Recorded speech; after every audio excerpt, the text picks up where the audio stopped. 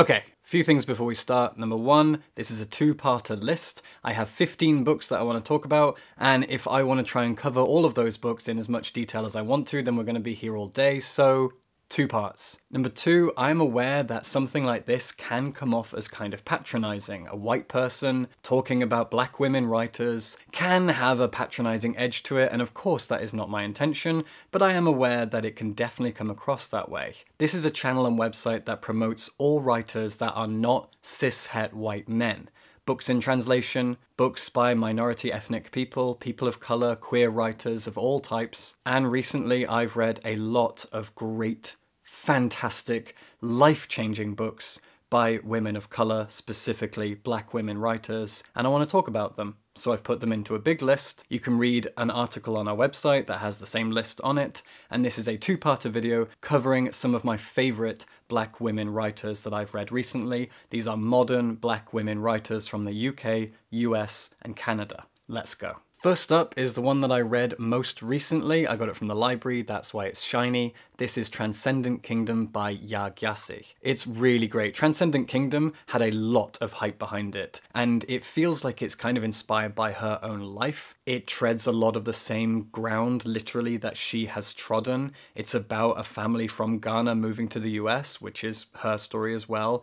It's about a person who goes to Stanford University, which she did as well. And it's about family ties and family relationships. It's about science versus religion. It's a book that moves back and forth between the past and the present very freely, willy-nilly, as it sees fit, and the present is our protagonist, whose name is Gifty. She's around 30 years old, and she is a neurobiologist. She is doing her PhD at Stanford University. She spends all of her time at a lab, putting wires into the heads of lab mice. Her mum is coming to visit, and her mum has had very, very terrible mental health issues for a long, long time. She's been suffering with depression, she barely talks to people, she spends all her time in bed, and it seems like this has been her state for years now. And the reason why is because when Gifty was a child, her older brother, Nana, died of a heroin overdose. This isn't a spoiler. The book travels back and forth through time, and the fact that it isn't a spoiler, the fact that this is established very, very early on, even in the blurb, makes it clear that this is not a story about twists and turns. This is a story where everything is laid out on the table, and what we're looking at is reasons why. We're building a jigsaw out of all the pieces that we can already see. And it's really incredible. It's about the migrant experience in the 20th century. The fact that this is a family who moves from Ghana. The wife goes first, followed by the husband. The husband ends up going back to Ghana because he can't stand it. He leaves his entire family behind. And then you've got an eldest son who is a sports prodigy. He starts out playing soccer, then basketball when he reaches 6 foot at the age of like 12. And then eventually he slowly falls into opioids and dies of a heroin overdose. Gifty, meanwhile, is the only one left that ends up finding some kind of success in the United States. She becomes a scientist. Her mum falls into religion. When they first arrived in the US, a lot of racism. They were poor, they were struggling to find work and support themselves and survive in this new place that was not very welcoming to them. And she finds religion, she finds solace in the local church. It's interesting how religion is kind of the main focus of this book. It's about her mum loving Christianity. There's a good and a bad side to it. Her mum loves the church and she finds solace and, most importantly, community at this church. But then she forces her children into this religious box. And that is kind of partly what destroys their family, as well as being a migrant family in a country that is not welcoming, etc., etc. But religion plays a large part in that. And Gifty, instead, as she grows up, she moves into science, and she's trying to use science as a way to explain her big brother's trajectory that he moves on before he dies. She wants to understand addiction, and addiction is her main study. It's absolutely fascinating, this blend of science and religion, this family dynamic, this doomed migrant experience that isn't entirely doomed, but the world is not on their side. It's really incredible, and it does so much in about 200 pages. Also, this is a book that's written so well that it feels like a memoir. It has so much rich dialogue, and it feels so intimate that you struggle to believe that it's fiction at all. It really feels like a memoir. It really feels like Gifty is a completely real person, and you feel all of her tragedy so heavily. It is utterly and beautifully written. There is nothing like it. Transcendent Kingdom deserves all the hype that it's getting. It's one of the best books of this year. Don't miss it. Alright, I'll try not to talk about the other books with as much detail and enthusiasm, but we'll see. And actually that might be quite easy with this one, because the next book I'm going to talk about is quite hard to nail down, and that is Assembly by Natasha Brown. Another book that I read very recently. Natasha Brown is a Black British woman writer, and Assembly is her debut novel. It is tiny, it is exactly 100 pages, it's a slender little thing, and it is very depressing in a multitude of ways. It is a book that is very poignantly about the quiet side of racism in the UK, a country that prides itself on not being racist, which of course is nonsense. And it's about how racism is so embedded in our social behaviors that we don't even notice it. In the workplace, on the street, in families, in relationships, these things are embedded. We have internalized racism, and people get angry if they get told that. I'm not racist, blah, blah, blah. But you are, because it's everywhere. And Assembly really explores that. It tells the story of a young black woman in London who has found a really good amount of success in an investment banking firm, which is a phrase I find really hard to say. She's going out with this white guy who is from old money, a Tory conservative family who have a big house out in the countryside. It's primarily, especially in the second half, about them going to this house for a big family gathering of white people wearing polo shirts and drinking wine and talking about things. It's about the systemic racism within this country and examples of the racism that our protagonist sees every day at work, being kind of the token black person, being used as an example of diversity, or being a spokesperson for diversity. And it goes even further than that in the little conversations between her and her boyfriend, the way that she frames her boyfriend in his life, the struggles that he has that aren't really struggles. It goes on and on and on, and racism is always at the heart of it. She also has just been diagnosed with something really, really terrible, and she's trying to battle that.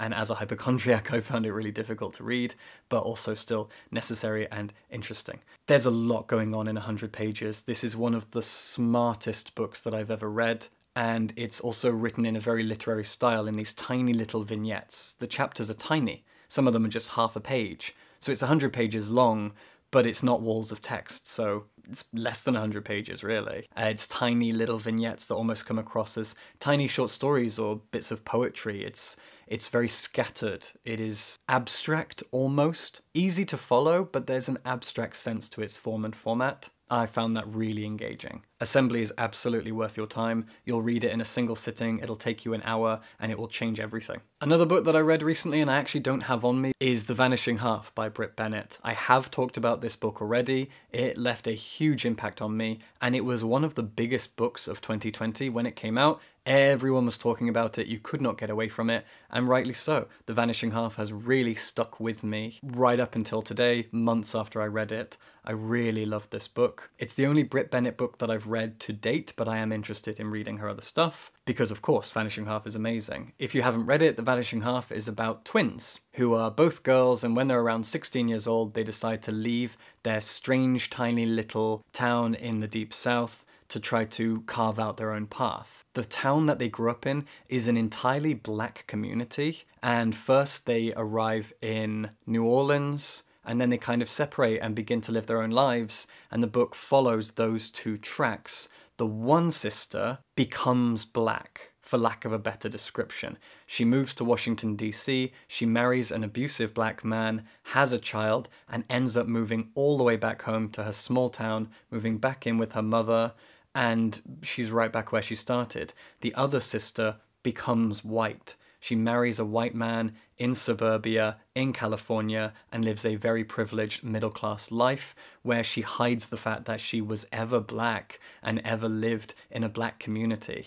It's really incredible. It's looking at the division of class and race in American society through the 20th century and right up till today. It also has a fantastic trans character in it, really good trans representation, which I love to see, and it follows the children of these characters as well, the two sisters and their two children. There's so much richness going on here, and the way that the two stories interweave and the past and the present come up to meet each other, it's so well plotted and executed. I really adored The Vanishing Half. It is exactly as good as everyone says it is, and you should not pass it up. If you haven't read it yet, please do. You probably already have, because so many people have, and we all know why it is such a fantastic novel. The Vanishing Half by Brit Bennett. Please check it out. Another great American novel that I read recently, which I did a whole video review on, and I've mentioned it since in a few videos because it was really important to me, was one of the first books of this year that I read and reviewed. It came out in January, and that is Luster by Raven Leilani. Luster is great.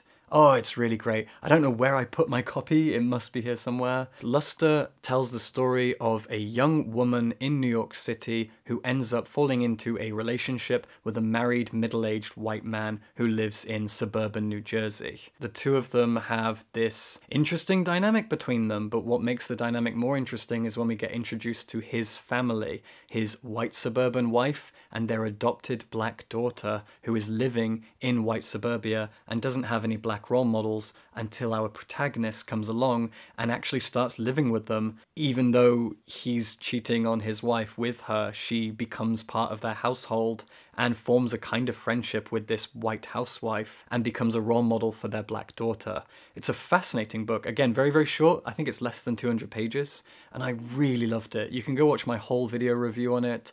I really adored Luster. It made the shortlist or the long list for the Women's Prize for Fiction 2021, and rightly so. Oh, Luster is great. I like how conversational its tone is. It feels very nonchalant. It has very, very modern sensibilities. It feels like a book written by today, about today, for today. It has pop culture and video game references, which is really endearing. I loved Luster. It's charming, it's funny, it's poignant. There are some really hard-hitting moments about racial diversity in 21st century America. It's topical while also just being a very, very engaging and lovely story. Definitely check out Luster. For this half of the video, I have 3 books left to talk about, but I read all 3 of them quite a while ago. One of them I am on the edge of rereading, and that is The Confessions of Franny Langton by Sarah Collins. Sarah Collins is a London-based author whom I have had the privilege of meeting and talking to, and she's just such a wonderful person. Right now, she is turning Franny Langton into a TV series. She's been tweeting about it a lot. The rights to the book got bought, and she got to write the script for it as well. So I don't think she's the showrunner, but she is the writer. The Confessions of Franny Langton is a historical novel, and I love historical novels. And it tells the story of the titular Franny Langton, who is a woman who grows up in the Caribbean. It's set in the mid-19th century, I think. And she grows up in the Caribbean, she learns to read and write there, and she ends up moving to London and becomes the maid to a wealthy family. But the framing device is the fact that the wife of this family has died, and Franny Langton is on trial for her murder. Did Franny do it? If she did, why would she? Because she and this woman were very, very close. It's fascinating. Of course it's about racism, of course it's about the lives of black British women in the 19th century, but it's also a really beautiful and engaging piece of historical fiction. It's a fantastic mystery story that gets unwoven bit by bit, and it's also a book full of very unlikable characters, Franny included. And this was something that I saw a few people argue about when the book came out, is that there aren't really any good people in Franny Langton, and that doesn't matter. I absolutely hate this conversation. I think it's very silly. You don't have to like a character to like a character. It's silly. Anyway, The Confessions of Franny Langton is really fantastic. It has become more popular as time has gone on. When it came out in hardback, I didn't see a lot of attention for it. I got it when it came out in paperback. I have it here somewhere. Where is it? I think it's behind Bimini. Sorry, Bimini, I won't move you. I loved it. Sarah Collins signed my copy when I met her.